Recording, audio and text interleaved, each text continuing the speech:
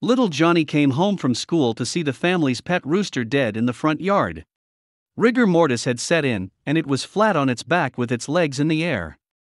When his dad came home, Johnny mentioned, "Dad, our rooster is dead, and his legs are sticking in the air." "Why are his legs like that?" His father, thinking quickly, said, "Son, that's so God can reach down from the clouds and lift the rooster straight up to heaven." "Gee, Dad, that's great," said little Johnny. A few days later, when Dad came home from work, Johnny rushed out to meet him yelling, "Dad, we almost lost Mommy today." "What do you mean?" asked his father. "Well, Dad, I got home from school early today, and went up to your bedroom.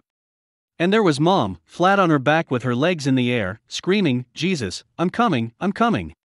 If it hadn't have been for Uncle George holding her down, we'd have lost her for sure."